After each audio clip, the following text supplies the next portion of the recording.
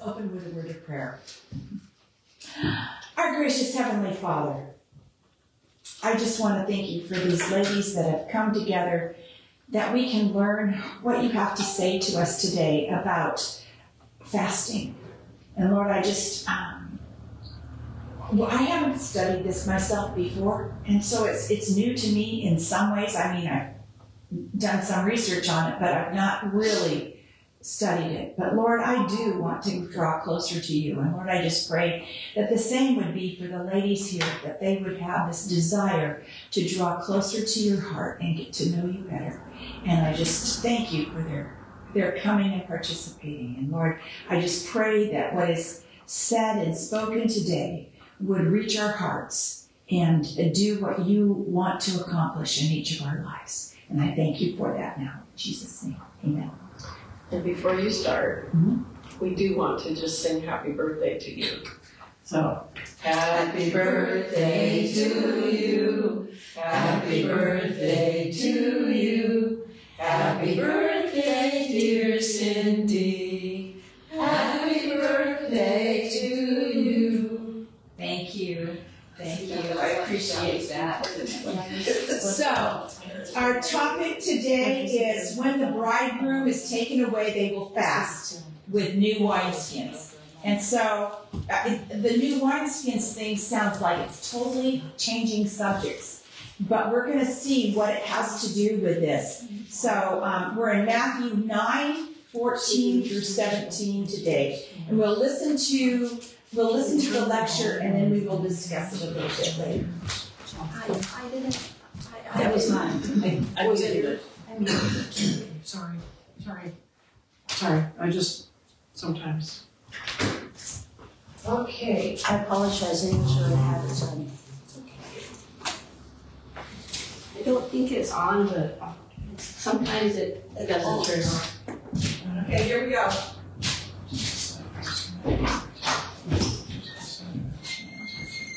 That's not working on Do Not Disturb. Is that the same thing? Yes. No. No. Actually, yes, it does. I think. I don't know. You have a different phone than me. What is happening here? Have I done something wrong? I got that in. That's too easy. It was just the one thing that needed to be turned on, right? Oh, shoot. I just can't figure this thing out. I don't even see any buttons coming on. Your husband's in the sound booth, or he was. There goes something. Oh, where's the button? Is the projector on? We don't need the projector. Oh, okay. Oh, that's right. We're listening. Okay, I'm going to go get Marty. It's a podcast. That's right. Lady conference this weekend. It was called Fire Stars. Okay. And there was a guy, maybe I got Sean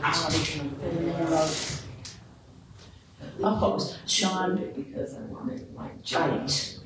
Have you heard of him? He was part of I've never heard of him. He was part of the Reawaken America batch. He's the one with the long flowing curly blonde hair. I'm trying to get the sound. He refused to push several be things shut on this down thing and in it's not COVID. coming. Worship services on the beach in downtown New York and all over the nation. And we went to every capital. Oh, I know what it is. Oh, And that's it's cool. yeah. You would recognize there was music that I'm not. I don't recognize the detail, but it was good. It was up at Snohomish. Okay. Now they can go here. She's not doing anything. Cool. She wants boxes. Something I need to music I wrote it down on my journal, my notes. And yet, if there's a little section on fasting, Matthew 9:14 through 17. Then the disciples of John came to him, saying, Why do we and the Pharisees fast, but your disciples do not fast? And Jesus said to them, The attendants of the bridegroom cannot mourn as long as the bridegroom is with them, can they? But the day will come when the bridegroom is taken away from them, and then they will fast. But no one puts a patch of unshrunk cloth on an old garment. For the patch pulls away from the garment, and a worse tear results.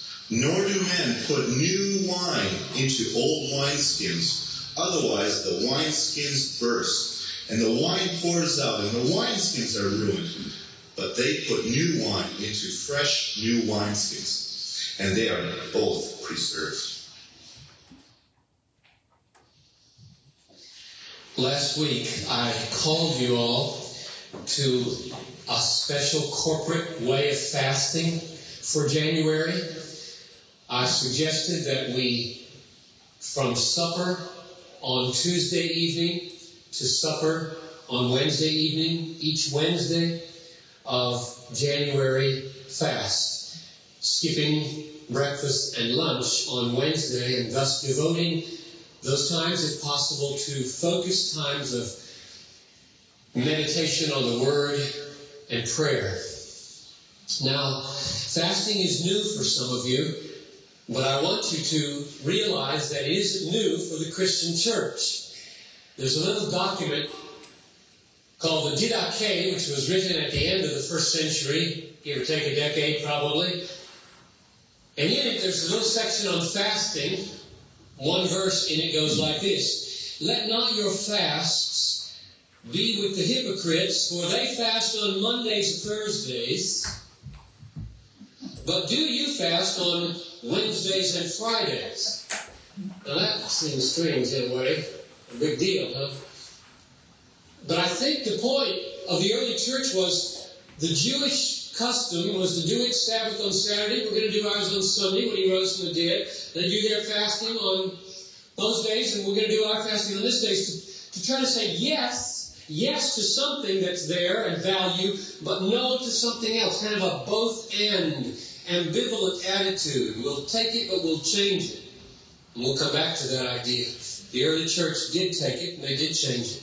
Epiphanius was a bishop in Italy in the 5th century, and this is what he wrote: "Who does not know that the fast of the 4th and 6th days of the week are observed by Christians throughout the whole world?" So in the 5th century, Epiphanius at least was finding that all Christians fasted everywhere. John Calvin in the 16th century said, "Let us say something about fasting, because many, for want of knowing its usefulness, undervalue its necessity. And some reject it as almost superfluous, while on the other hand, where the use of it is not well understood, it easily degenerates into superstition. Holy and legitimate fasting is directed to 3 ends. For we practice it either as a restraint upon the flesh to preserve it from licentiousness, or as a preparation for prayers and pious meditations, or as a testimony of our humiliation in the presence of God when we are desirous of confessing our guilt before Him."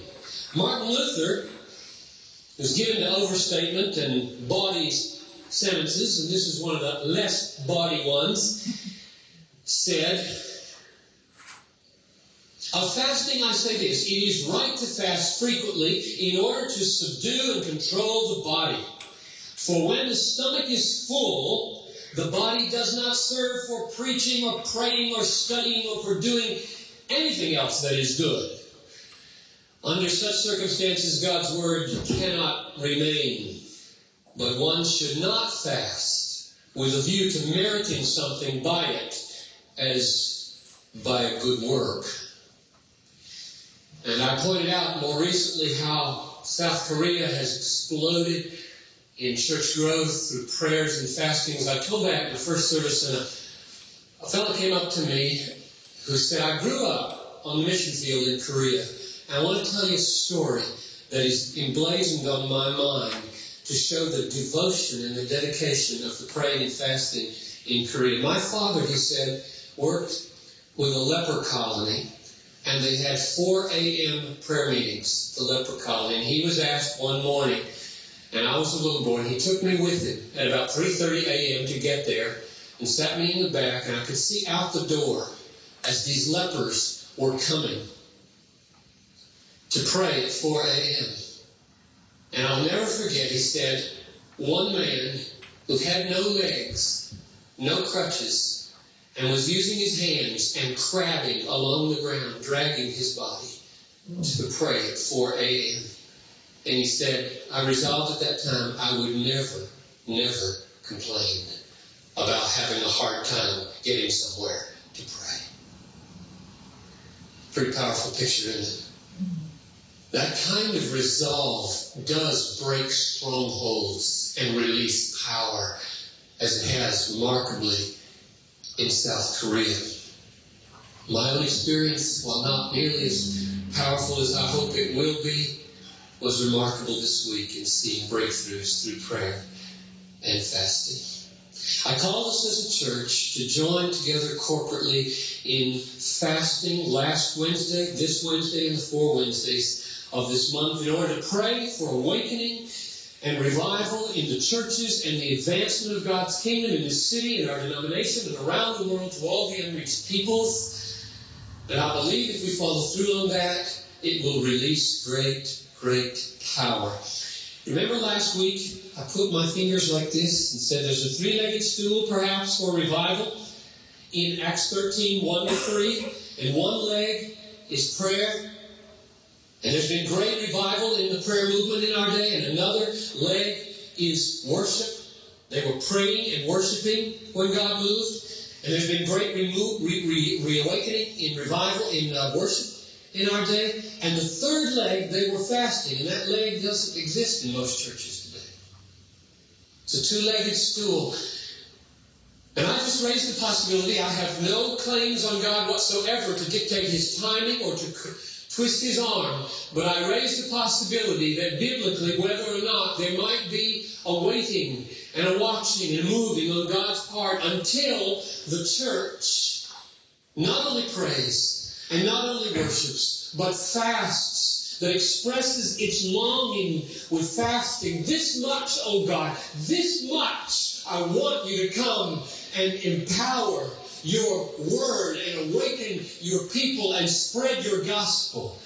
That's what fasting means to me. To me, fasting is an exclamation point at the end of the sentence. I want your power to be displayed. I am hungry for your power. I am hungry for a revelation of your glory. And then you give an exclamation point, this much, by skipping 2 meals and saying, that much, Lord. That much. I mean it. I mean it. It's like, I didn't plan to say this here, but it comes to my mind. It's like Abraham's offering of Isaac. Does it ever boggle your mind that the Lord came to him at the end and says, now I know that you love me above your son. Well, God knew that. But there was a knowing experientially. There was a seeing knowing.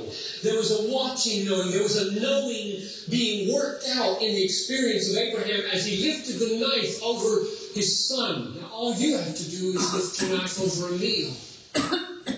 This much I love you. This much I need you. This much our church wants you.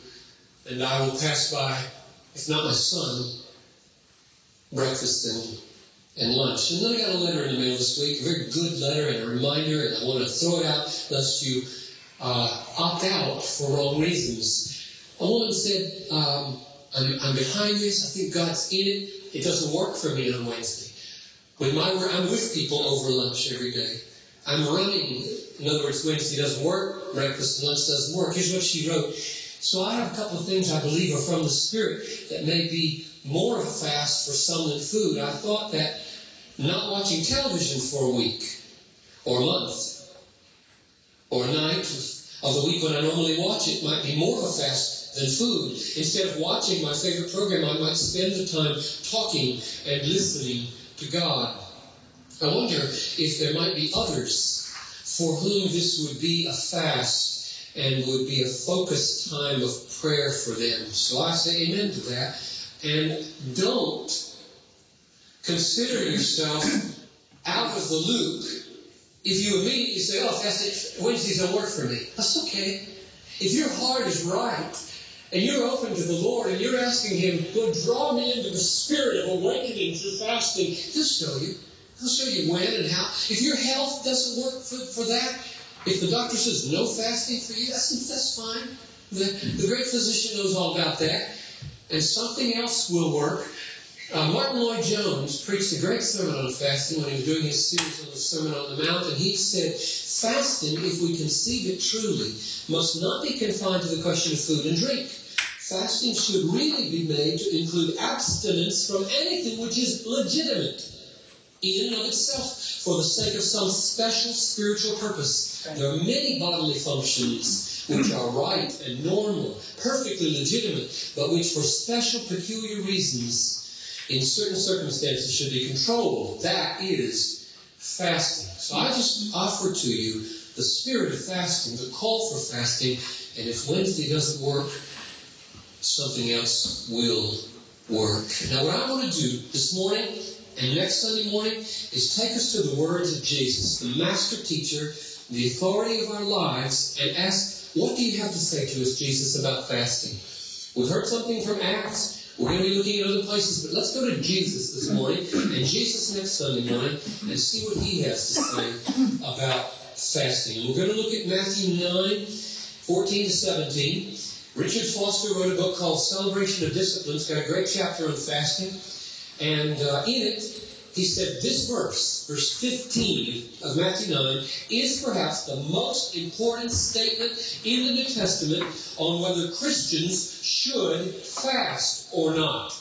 So if you're asking yourself the question, should I? Is this something God is calling me to do? Is the voice of the living Christ in this call that the pastor is issuing? Listen for it in these verses. Verse 14, the disciples of John the Baptist come. They come to Jesus and they say, why are you and your disciples not fasting? Because we, John, are fasting, and the Pharisees fast. In fact, Judaism fasts. Everybody in the Old Testament fasted. Here, you're not fasting. What's going on? So evidently, during the years of Jesus' ministry, he wasn't fasting. And his disciples weren't fasting. Why not? He answers with a word picture. Verse 15. The attendants of the bridegroom cannot mourn as long as the bridegroom is with them. Can they? Now that sentence teaches one simple thing and one absolutely stunning thing. The simple thing is, Jesus connected the old fasting with mourning, crying, aching, yearning, sadness. It was used mostly in the Old Testament on days when you tear your clothes and you put ashes on your head and you cry out because your sins were so great or you were surrounded by armies or something terrible was happening. And he was saying, that's the way fasting is. And here's the second thing he was teaching.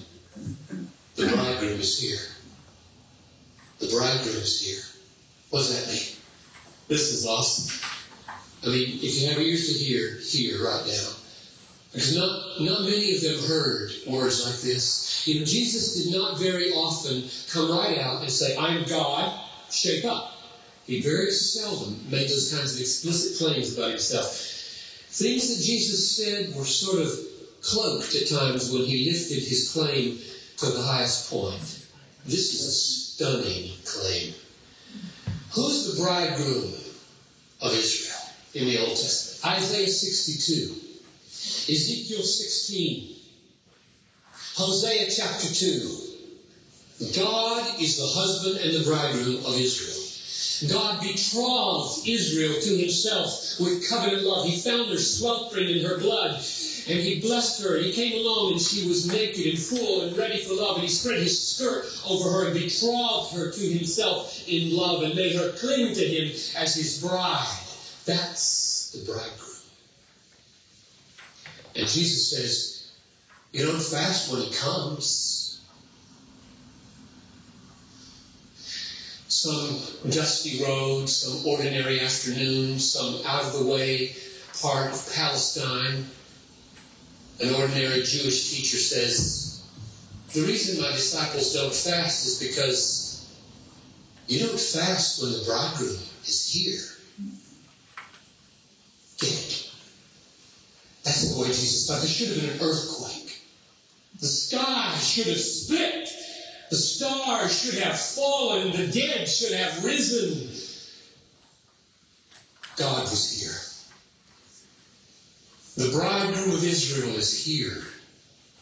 And his point is, it's too good. It's too good. It's like a wedding. It's like a party. It's the most stunning thing that's ever happened in the history of the world. You can't tear your clothes and fast and put ashes on your head. It is too good. That's why my disciples are not fasting. It's an amazing claim that he's making.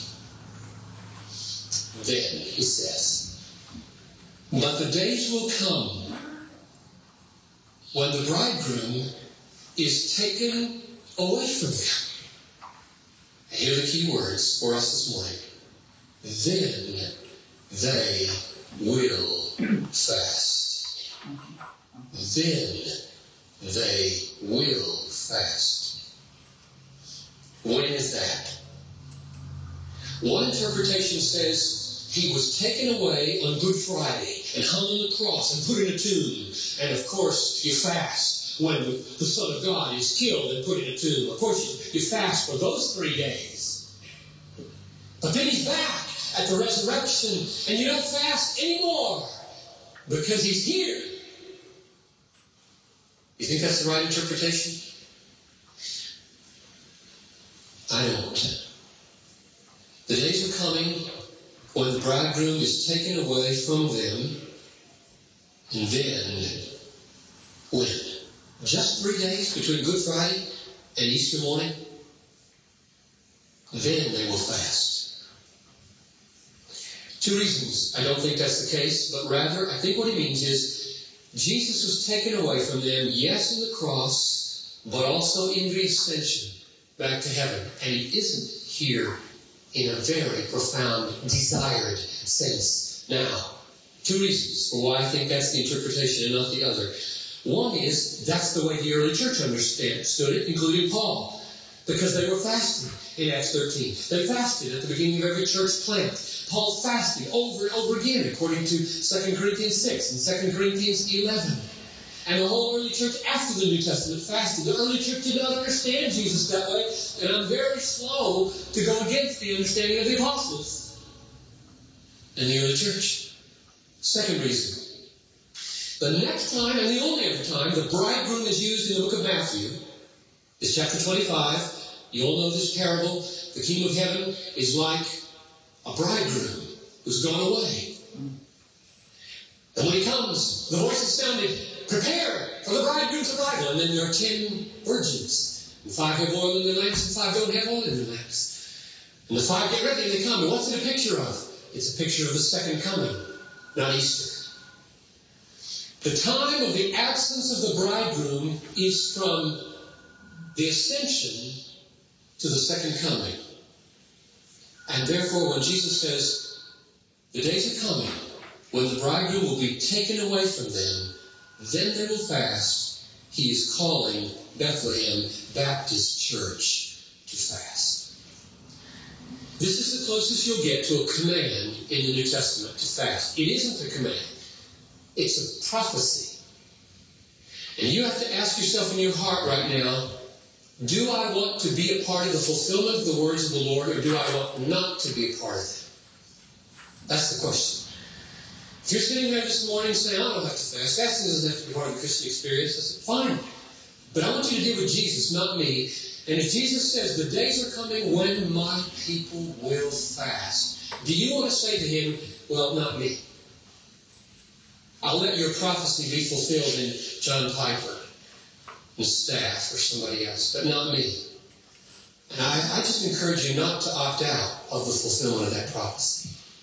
Because Jesus says, the sons or the attendants of the bridegroom are going to fast. Be a part of the group, please.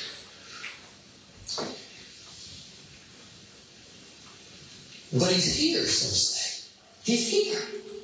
I mean, are you minimizing the presence of the Lord by the Spirit of Christ in our hearts and in our midst? I hope I'm not, and you'll hear that I'm not before we're done. But let me direct your attention, you don't need to look this up, to 2 Corinthians 5:8, where Paul says, we prefer to be apart from the body and at home with the Lord. What does that mean?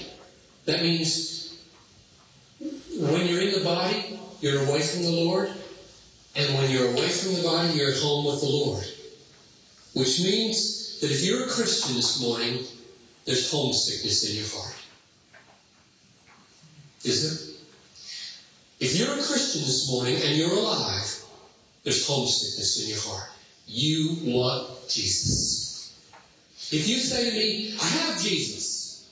So, well, you don't know the experience of the Apostle Paul if you don't know the homesickness for Jesus. And you have the homesickness precisely because you have Jesus. If you didn't know Jesus, if he weren't there stirring you up, you wouldn't feel any homesickness for Jesus. But you don't have all that Jesus is. You don't have all his glory, all his power, all his wonder, all the intimacy that you will enjoy someday. That is yet to come, and there's a homesickness in every heart. And that homesickness is the birthplace of fasting. One of the reasons we don't fast is because we don't feel homesick. In fact, we feel very much at home, at work and at the television, and on vacation and in our hobbies and goofing around. We feel very much at home in this world. And of course, why would you fast? There's no great longing. Then come these stunning, jarring words, if you read them in context. Next verse 16. But no one patches or puts a patch of unshrunk cloth on an old garment. Now be asking yourself as I read this, what's the old garment? What's the patch? What's the old wineskin? What's the new wine? In the context of fasting. For the patch pulls away from the garment and a worse tear results. No, nor do men put new wine into old wineskins. Otherwise, the wineskins burst and the wine pours out and the wineskins are ruined. But they put new wine into fresh wineskins, and both are preserved.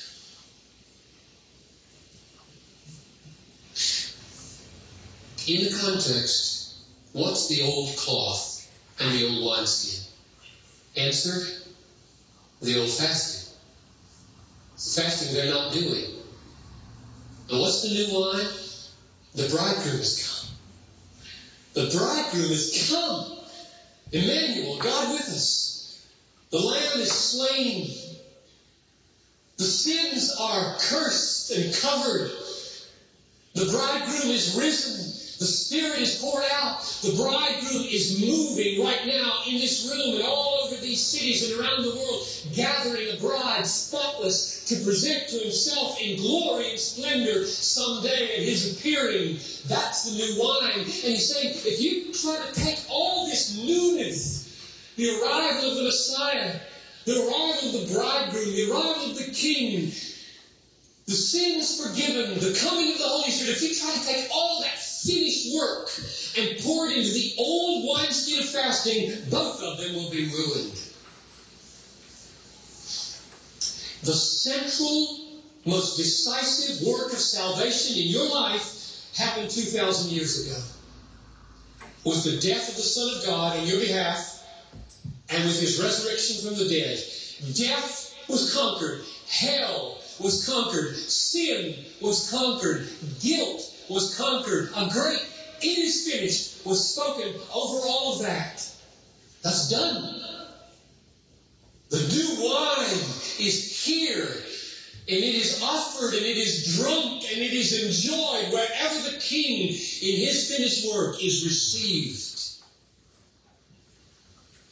Question now, as you can see.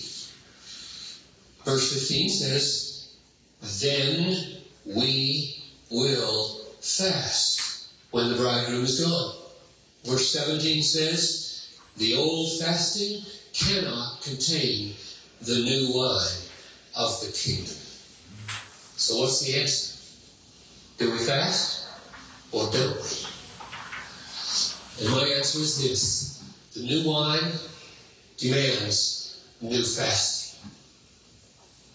The new wine demands a new kind and a new spirit of fasting. In my Greek Testament, years ago, I wrote in the margin, I read it yesterday, again after some years, I wrote in the margin these words beside verse 17. The new fasting is based on the mystery of the kingdom that the bridegroom has come, not just will come, which was the foundation of the old fasting. The new wine of his presence calls for a new fasting. The old fasting was a yearning, a longing, an aching that was not based on the already finished, wonderful coming of the bridegroom and the finished work of his atonement for sin and the conquering of death and the deliverance from hell and the rising from the dead and the outpouring of the Holy Spirit. All that was future for the old fasting. All of it is past for the new fasting. And so every time we fast now, it grows out of a fantastic drinking of the new wine that we have already tasted. That the Spirit is here this morning. Christ is here this morning. Sins are forgiven this morning. Death is conquered this morning. Guilt is finished this morning. The doors of heaven are open this morning. Hell is closed to us this morning. The new wine is precious. If you try to fit it into the old fasting, it will shatter everything. But the new fasting is different because that decisive, saving, hope-giving, future-opening work is done. And it is past. So what's new? What's new about it? I suppose the best way to say it is something like this. You can hunger for something because you just smell it and have never tasted it. Or you could hunger for something maybe not quite truly if you just hear about it. Somebody says, have you ever tasted Gesordenplatte, which is the word I just made up. And you might say, well, I don't know whether I'm hungry for it. I've never tasted it. But the kind of hungering that comes in the new fasting, that the new fasting expresses, is a hunger based on having already tasted the new wine. The reason we cry out, come, Holy Spirit, is because He's come. And we've tasted Him, and He's in us. The reason we cry out, come, Jesus, manifest the fullness of your glory, is because in the gospel we've seen His glory. The reason we cry out, come, revive your church, is not because we're dead, but because there's just enough life for us to know what real life might be. Does that make sense? That the new fasting is not a desperate craving, hopeless, oh, mighty help us. But rather is rooted in the absolute deep confidence and assurance that He is there. Finished at Calvary, risen from the dead, there by the Holy Spirit in my life. And when I cry to Him, it is a cry for more. I have tasted the powers of the age to come, and therefore I want more. So I invite you, I urge you to join us in the new fasting. The new fasting at Bethlehem. The new fasting around the world. Don't fast in order to earn anything from God. God has so decisively demonstrated His love for the world and His finished taking care of sin at Calvary and His mighty triumph over death and His readiness to bring all good things into your life, that all you need to do is take your stand on that, taste it and drink it, and then as the desires grow. And it is just remarkable, is it not, that the most mature people in Christ I have ever met are the hungriest for Him? You'd think that the people that eat longest would be most non-hungry. That's not the way it works with an infinite fountain and an infinitely glorious Lord. And so when you take your stand on that finished work and you begin to drink up the river of life and you taste the bread of life and it begins to satisfy your heart, you get hungrier for God. The older you get in Christ, the hungrier you get, the more homesick you get for heaven, the more you want revival, the more you want fullness in your life, the more you want to be done with sin, the more you want to see churches in the city revived and awakened, the more you want to see the gospel spread to the unreached peoples. If you ever feel strong desires right now, you haven't drunk deeply. And so I beckon you, drink and feed and let the hunger and the thirst come. And then, Wednesday by Wednesday, let's express that hunger to God from our bodies and say, this much, oh God, this much we want you in our families, this much we want you in our souls, our church, our city, our nation, and the unreached peoples. Let's pray. Lord, as we close, we want to express a hunger to you. Would you please come now at the end of this service and seal the work you've been doing in people's hearts right now? I pray for unbelievers whom you've awakened to taste, that they would drink deeply now by faith, that they would receive the covenant love of God in their lives and accept him as the bridegroom and king of their lives, never to be the same again. I pray for believers, Lord, who are wrestling with this whole issue of prayer in their lives and where fasting fits, that they hear the call of Jesus, then they will fast. Oh, Lord, I pray that you would quicken our hunger now to dwell in your presence, that you would shower from heaven a thirst for your rain.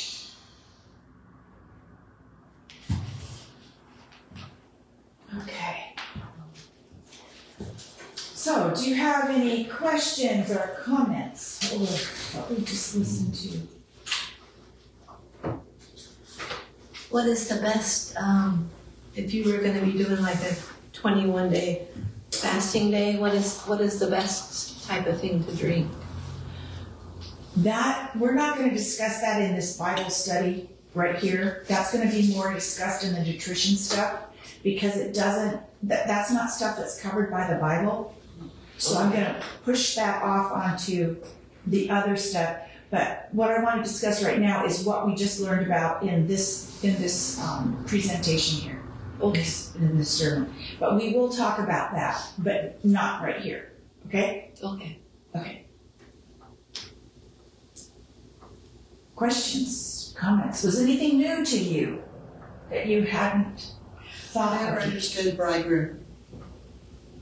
I mean, I heard it so many times in church, or it was read so many times, and I just never thought about it.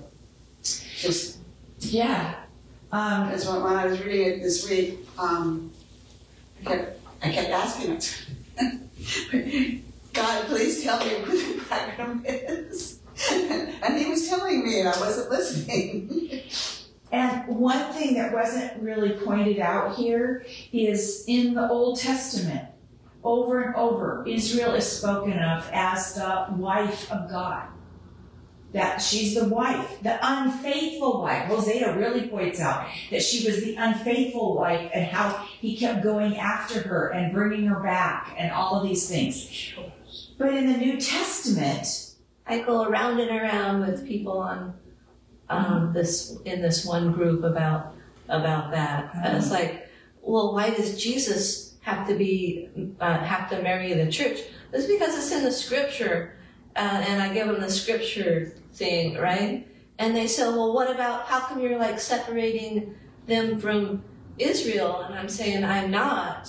Israel is God's bride in the Old Testament. The people before Jesus came were the bride of God in the Old Testament before Jesus came. So I'm not really separating the people. They're together, and I go around, and it's like, and then I tell them about the communion and everything, and it's like they have literal blinders on, and you can't really pull that blinder away and expose, because they'll go around and around about the Passover and how it was an image, a shadow of all of this, right? And I'll go around and around, and they literally still, it's like, how can you miss it? they literally have blinders on. You can't peel that off. It's like something glued it to their eyes. Yeah. And Jesus said that. He said that they would have blinders on. Yeah. But so in the Old Testament, Israel was like the wife of God. Okay? And he referred to that over and over. But in the New Testament, the church is referred to as the bride of Christ. We're betrothed, but we haven't been married. When is the wedding marriage of the Lamb? Marriage supper of the Lamb. It's coming. It's where they went into the Father. You know, when they painted the blood over you go over the threshold, under the blood of the Lamb, after the Israelites painted on there, right? And then you had to eat the lamb inside the house. That's a picture of the marriage supper of the Lamb. Yeah. But a betrothal, at that time, you were considered married. Yes. And that's why Joseph was so troubled by what went on with Mary, because in the sight of all those people, they were married, and it looked like she was unfaithful. Yeah. So what was he to do? Right. So God to us, we are betrothed, and it's a done deal in Christ, and that's why this new wineskin too, because the new has come and replaced the old. Right. So. Yeah. She replaced the old. It was very deep. Well, that might be something you want to take to the Lord in prayer during your times, you know, and just ask Him to reveal it to you of what He's meaning, and because He loves to do that. Wednesday was very interesting. Okay. Do you want to say anything else about it? Just that it was interesting, or do you want to share anything with the group? No, just different thoughts came. God was talking to me. Okay. It's also, when you talk about the new and the old wineskins, it's also that Jesus didn't come to patch up the old covenant that they couldn't keep anyway, but to do a whole new thing. And so we had to have new hearts. We did. And that was the new wineskin. Yeah. It's interesting in the original, instead of, this version here says, as long as the attendants of the bridegroom cannot mourn as long as the bridegroom is with them. And they call them attendants of the bridegroom, and that's closer, but original says children of the bridal chamber, and it connects them in a more intimate way. They're not merely guests, because some versions say guests of the bridegroom. So that word guest is not as accurate as the attendants or the children of, because we're in a relationship here. And it's an intimate relationship. But it makes you really want to go and find out exactly what they used to do. What do they mean by children of the, And so did they actually have children that like brought them food or were ready to bring stuff to them? But it can also be sons. Okay. But it's just showing that they weren't merely guests. Right. They were intimate with the bridegroom and invited into that inner place to wait until the bride comes, because they're in there before the bride is connected with the bridegroom. How I think on that is, again, the Old Testament people before Jesus was born were married to God, and I think they are the ones that are the guests, because it says the guests came also. I'm not saying for sure that they are. I'm just saying that's how I thought on that. Those are some things to think about. So I've been thinking a lot about the wineskin and where the wineskin actually came from and how it was and the meaning of it and the whole putting it together and so forth.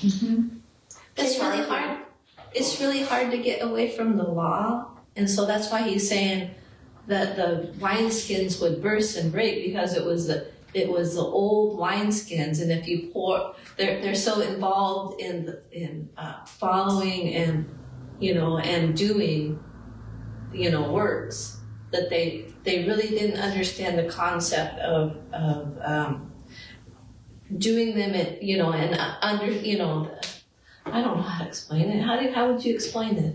It's the old wineskins because they're so full of, following the law, and they've even added more things into it where it's fat and overfilled even with things that God didn't even say to do. Right. And it was already so full that you couldn't add more to it. I can't remember just that. Yeah. Okay. Kay Arthur has a very interesting book called With an Everlasting Love.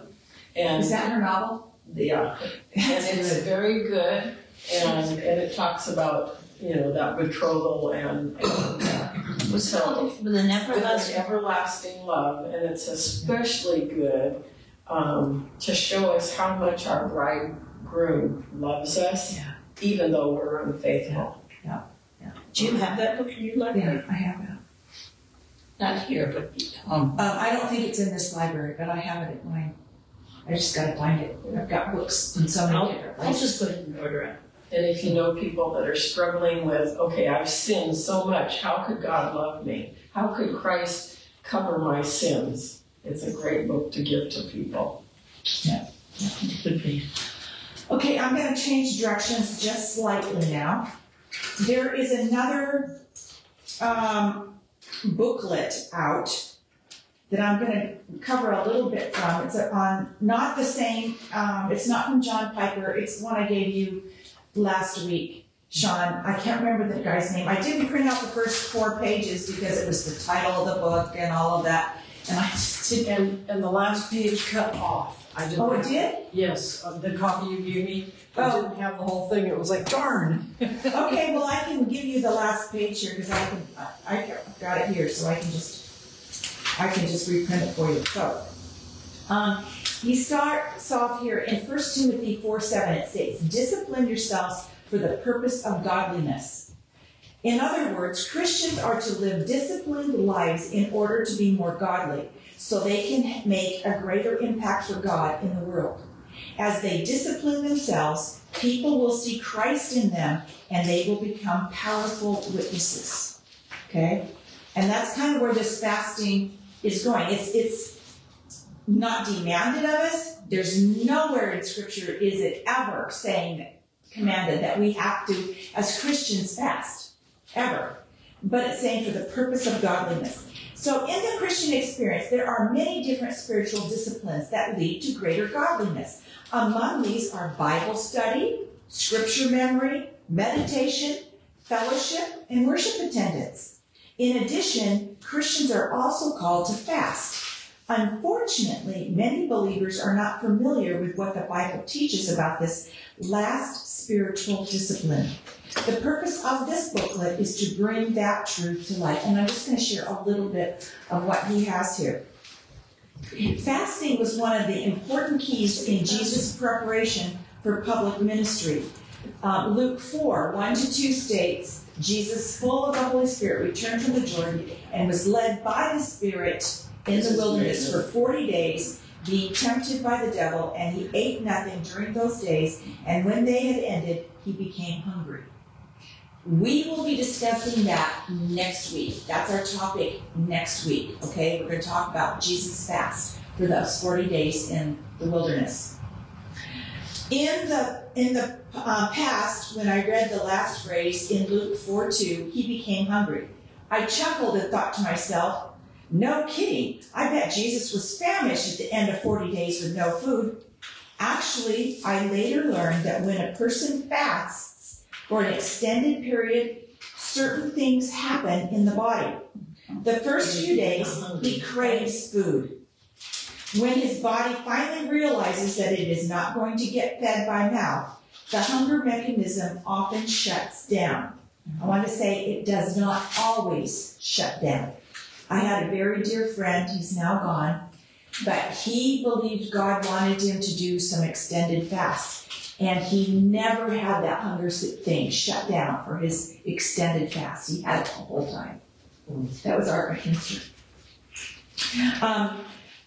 The person no longer feels hungry, just weak. The body now feeds off what is left in the intestines and colon. This can make a person's breath become foul for a few days. The body also consumes its own fat reserves and begins depleting muscle mass to feed vital organs. As calories are burned with no replacement, the person loses weight. The body also purifies itself, consuming toxins along with other bodily material. As time goes by, several weeks, eventually a person's hunger mechanism switches back on. When it comes on, it is telling the person either eat something soon or you will die. If the person neglects the message, at some point his body will reject food, even if he decides to eat. When the text in Luke says that after 40 days Jesus became hungry, it means that his hunger mechanism turned back on and told him, eat soon or die. At this point, he broke his fast, and the angels ministered to him in Matthew 4:11. You may remember a drama that unfolded many years ago in Belfast, Ireland. Some prisoners went on a hunger strike, and a few of them died. They died after not eating for 50-plus days.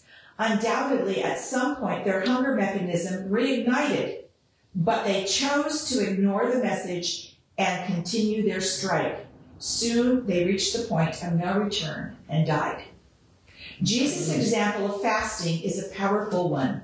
Probably few, if any of us, will ever fast for 40 days, but we will do well to make fasting a regular part of our lives. And that is important to know. I will discuss this stuff more in the nutrition class about this stuff. If from in the reading I've done, when that hunger mechanism turns on, even if you were planning on fasting for 40 days or whatever, and the hunger mechanism turns on, that is the time you need to stop your fast. Okay? You don't say, well, it's only been 30 days. And I wanted to do it for 40 days. I'm going to continue on. Don't. When the hunger mechanism turns back on, that is a signal that your body needs food. Okay? So, I just wanted to point that out. So, out of vogue. Fasting has been out of vogue in Christian churches for centuries.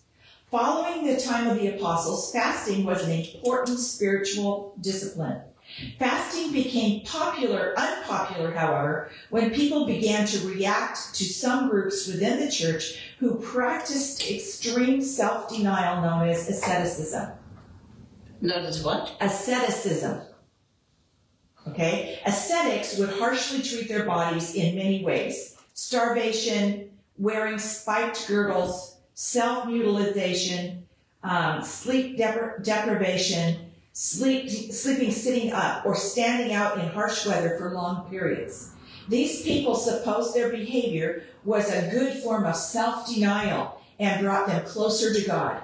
In reality, much of what they did was nothing more than self-abuse. Since the time of the ascetics, fasting has never regained its rightful place in the church, but it is making a comeback as dedicated Christians learn more about it. Today, most Christians don't fast for a variety of reasons. Some see it as too Spartan. Others say it is not practical in our fast-paced society where people feel they cannot afford to go without eating. Others see it as synonymous with starvation and maltreatment of the body. Some quote Ephesians 5:29, which states, "For no one ever hated his own flesh, but nourishes and cherishes it, just as Christ also does the church." Since we are to take good care of our bodies and treat them as the temple of the Holy Spirit, some people view fasting as a form of mistreatment and refuse to do it. In rejecting fasting, some use Colossians 2:23, which states, "These are matters which have, to be sure, the appearance of wisdom in self-made religion and self-abasement and severe treatment of the body, but are of no value against fleshly indulgence." Again, they argue that fasting abuses the body and is of no real value against fleshly indulgence. They argue that fasting is self-made religion. Obviously, people who make these arguments are taking the verses out of context. I personally believe the main reason why most Christians don't fast is because they've never been taught about biblical fasting. Few churches teach on the subject. If they leave it to the youth group to fast when raising money for world hunger or something like that. The fact is, fasting is all over the Bible and must not be overlooked. In the search to understand it, I followed the following will be restored. Whose voice are we listening to? I'll have to tell you later. You're saying I, and I just, it's not It's you. the author. Okay. It's the author, and I'll have to get back to you because I cut off the first few pages of this because I wasn't going to read it because it was just all of the title and the. I'm just asking. And so I can get back to you. I just wanted to know whose thoughts we're hearing. So he's going to cover what fasting is, reasons for fasting, types and lengths of fast. We're not going to cover all this today, but I do want to go into what fasting is. When someone asks, what is biblical fasting? Someone else replied, fasting is miserable. It is the slowest thing you will ever do. In some ways, this response is quite accurate. Fasting can be miserable and seem to take forever, but there is a good reason for all of this and will be addressed later in this little booklet. To understand fasting, it is important to start in the Old Testament. The Old Testament word for fast is tsum, or something like that, and it means to abstain from food. Okay? The New Testament word is nestuo, and it comes from two words, no and food. It literally means no food. Unfortunately, the church has often weakened the word fasting by trying to give it a broader meaning. People equate fasting with the principle of self-denial. They talk about fasting from television, excessive entertainment, or anything that hinders one's relationship with God. And those are all good. But Scripture certainly teaches self-denial, but the normal and clear meaning of fasting is to abstain from food. By giving it a broader meaning, its real meaning becomes weakened or lost. Further confirmation that fasting means abstaining from food is found in Jesus' fast mentioned earlier. Listen again to Luke 4:1-2. Jesus, full of the Holy Spirit, returned from the Jordan and was led by the Spirit into the wilderness for 40 days, being tempted by the devil, and he ate nothing during those days, and when they had ended, he became hungry. Scripture does not say that he drank nothing. Okay? It says that he ate nothing. When Satan tempted Jesus, he tempted him with food, not drink. Also, at the end of Jesus' fast, Scripture states that he was hungry, not thirsty. To understand what fasting is, it is also important to understand what it is not. Fasting is not the refusal to eat because one is emotionally upset. In 1 Samuel 1:7, Hannah refused to eat because she was taunted by her rival Peninnah. In 1 Samuel 20:34, Jonathan did not eat for a day because he was angry with his father Saul and grieved for his friend David. Saul hurled a spear at Jonathan because Jonathan was friends with David. In 1 Kings 21:4, Ahab refused to eat because he was upset over not getting Naboth's vineyard. The verse states, so Ahab came into his house sullen and vexed because of the word which Naboth the Jezreelite had spoken to him, for he said, I will not give you the inheritance of my fathers. And he lay down on his bed and turned away his face and ate no food. Fasting is also not involuntarily going without food. If a person is in a famine or locked in an enemy prison and does not eat because no food is available, he is not fasting. He may be starving, but not fasting. Biblical fasting may be defined as voluntarily abstaining for food for various spiritual and physical reasons. Okay? By the way, the first meal of the day is called breakfast. The idea is that a person has been going without food or fasting all night, and he breaks his fast in the morning. This, however, is a bit of a misnomer because people really aren't aware of not eating during the night. Let's now look at some reasons why people fast in the Bible. And I'm going to cover the first reason in just a minute, but just a comment here. Something that I've never understood is I never get up in the middle of the night and eat. However, every time we have guests come to our house and spend the night, my husband always makes sure that they know that there's food in the refrigerator. That if they get hungry in the night, they can come and have food. Because he gets up in the night and eats. He has a different metabolism and a different body type than you altogether. Yeah, but that's like the cartoon where, is it Dagwood gets up in the middle of the night and makes himself a big sandwich? Oh, how about that? That's true. I don't eat in the middle of the night, but I do have hunger pains sometimes in the middle of the night. I don't get up and eat because I have the hunger pain. But anyway, yeah, that's just some people have that. Yeah. When my previous husband died, I did not eat. I ate nothing. I cooked breakfast for the two of us that morning, and then I didn't eat again because he died 3 or 4 hours later. I didn't eat again until, I don't know if it was Wednesday or Thursday. He died on a Sunday. Because I was so convinced that if I ate anything that I would just be sick, and I drank tons of water. And my mom came up, I was still in Canada, and it freaked her out. But I was not hungry. I was probably still in so much shock. She was relieved when she finally got me to eat something. I'm not sure how much I ate until after the funeral even, but I wasn't hungry. You know, and when the body's not hungry, like when you get sick. So that was for grieving. Same thing happens when you're sick. You're not hungry. I mean, sometimes you are. But on some things, like in January when I got so sick, there was a couple of days I wasn't hungry. Food didn't sound good to me. Yeah. So, Yeah, because you lose your appetite. Yeah. Okay, I'm going to go into this first reason that this person gives of reasons for fasting. And number 1 is to humble and purify the soul. Mankind has a natural tendency toward pride. Proverbs 6:16-19 says that there are 6 things that God hates. Pride is at the top of the list.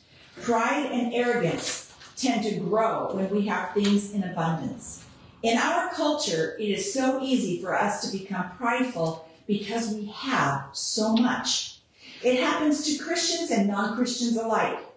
There are few times in our modern society when we are pulled out of our comfort zones. In the United States, we usually have enough food to eat, clothing to cover us, shelter over our heads, and a bed to sleep on.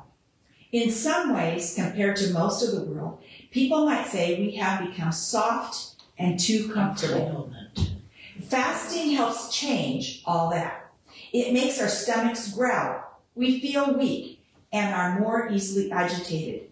We often begin to have a one-track mind, food. Fasting is a way, and a good way, I might add, that helps us realize just how needy we are. We need food, and it is a greater reminder how fragile life is. It makes us appreciate what we have and what many people in the world don't have. It can help us look up and realize that without God's provision, we would die. When I fast and my stomach growls, I like to pray, Lord, thank you for pulling me out of my comfort zone. Help me hunger for you each day, like I hunger for food right now. Through this experience, please humble and purify my soul and remind me how needy I am of you and how much I need you. Use this time of fasting to help me focus more on you. Listen to what Moses said to the children of Israel in Deuteronomy 8:3. He, which is God, humbled you and let you be hungry, and fed you with manna which you did not know, nor did your fathers know. Here's the reason. That he might make you understand that man does not live by bread alone, but man lives by everything that proceeds out of the mouth of the Lord. God allowed the children of Israel to be hungry in order to humble them and make them rely more on him. Another helpful insight about how food influences the spiritual state of man is found in the book of Ezekiel. When we think of the city of Sodom, we associate it with the sin of homosexuality. Although it is accurate, Ezekiel 16:49 through 50 states and gives further insight. Behold, this was the guilt of your sister Sodom. She and her daughters had arrogance, abundant food, and careless ease, but she did not help the poor and needy. Thus, Ezekiel what? Ezekiel 16, 49 and 50. Okay. Thus they were haughty and committed abominations before me. Therefore I removed them when I saw it. The verse indicates that having abundant food contributed to making the people of Sodom selfish and insensitive to the things of God and indifferent to the needs of those around them. Having an abundance can do the same for us. Another important passage that connects spirituality with food is Deuteronomy 8:11 through 14. Yeah. Where Moses warned the people not to forget God when they went into the promised land. The verse states, beware that you do not forget the Lord your God by not keeping his commandments and his ordinances and his statutes which I am commanding you today. Otherwise, when you have eaten and are satisfied, and have built good houses and lived in them, and when your herds and your flocks multiply, and your silver and gold multiply, and all that you have multiplies, then your heart will become proud, and you will forget the Lord your God, who brought you out of the land of Egypt, out of the house of slavery. It is apparent that when people are physically satisfied, they often forget God. Mm-hmm. Fasting is also connected with the Day of Atonement. It was to be a permanent ordinance for the Jewish people. Leviticus 16:29 through 31 states, this shall be a permanent statute for you in the 7th month on the 10th day of the month. You shall humble your souls and not do any work, whether the native or the alien who sojourns among you. For it is on this day that atonement shall be made for you to cleanse you. You will be clean from all your sins before the Lord. It is to be a Sabbath of solemn rest for you, that you may humble your souls. It is a permanent statute. Now, this goes into the different languages, the way it's been translated. The New Testament Standard Version of the Bible translates the word fasting. It should be fasting here. It translates it humbling your souls. Okay? In the Hebrew, it was fasting. The King James calls it afflicting your souls. The New International Version translates it denying yourselves. Indeed, fasting involves humbling, afflicting, and denying oneself. Fasting makes a person realize how fragile he is and how much he depends and needs God's daily provision. Perhaps this is one reason why Jesus taught his followers to pray, give us this day our daily bread. Matthew 6. Kind of a little bit irrelevant, but in the same subject. Is the Day of Atonement the only day given on the Lord's feast and fast that's an assigned time of fast for the Jews? It's the only assigned fast. I thought so. I went looking for that, and I thought so. Okay. And that is in the Leviticus 16 passage. Yeah, that's Leviticus 16:13 or something. Okay. And other times I will go into some of these other reasons that he gives for fasting, but we don't have time today. This might be a snide remark, but with abundance, and yeah, we have all this abundance, and also back earlier today when we talked about not being able to think and so on and so forth, I think the men's retreat are getting too much food. Yeah. It's one of the reasons they come, though. You know, but they might be, but that's what went into my head, because retreat still is enough. Okay, but if you look at what the Bible, okay, okay, maybe I shouldn't say it's in the Bible, but a lot of times a fast would precede a feast. Mm-hmm. So Esther, they fasted for 3 days because they were going to be all wiped out. And then after that, when they weren't wiped out, they celebrated. Mm-hmm. So in a sense, it would be appropriate for the men to fast prior to the retreat, Right. and then this would be their feast. Yeah, that's what would be appropriate. Yeah. And who's going to tell Marty that? and even if you tell Marty that, I mean, it's nothing that's required. So it's not, you know. It just, it said something about that you couldn't think and you couldn't learn and you couldn't, you know, so on and so forth, because you've just eaten this huge meal. I'm going, well, how is everything, all these sermons getting into their, or whatever you want to call them, into their heads that they're just eating this big spaghetti meal or whatever. And that's just for my brain. It's just for my brain, right? I'm sorry. I know that's what happens to me, because, you know, your body goes into all the digestion and takes all the energy to do that. But, you know, They wouldn't get anything if they were sitting in church with their bellies grumbling.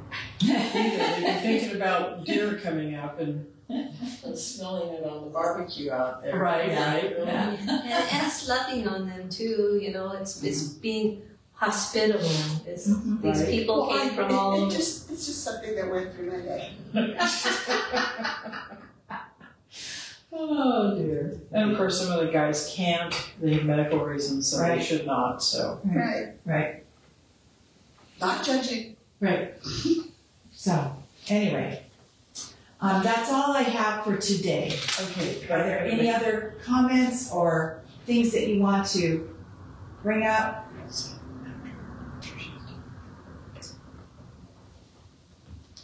Nope. Happy birthday. Thank you. I don't see necessarily commands to us to fast. I mean, There are no commands. I find here reasons to fast for myself, Mhm. but I don't know that I don't necessarily want to do a collective fast. I don't mind fasting with other people for a specific But Jesus does say, when he was talking about the Pharisees and how they fasted for show, he says, when you fast. Mhm. So it's not a commandment, but he recognizes that they probably would do It's it. a regular practice. Yeah. Yeah, they go out and, you know, dirty themselves up on purpose, you know. Yeah. Yeah. I mean, when he's, you know, like,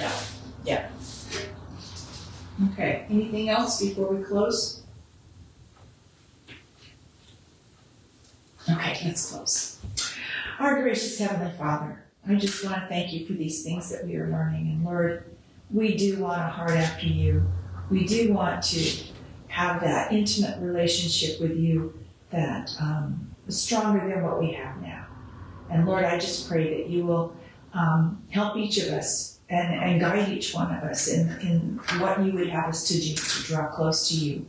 And fasting can be used that way. And Lord, I just, if people choose to fast on Wednesdays or whatever they choose to do, Lord, that you would honor them for their dedication to you and setting aside things, food or other things, to spend that time with you and get to know you better. And I just thank you that you love to work through things like that when people lay aside things to spend time with you. And I thank you for that now.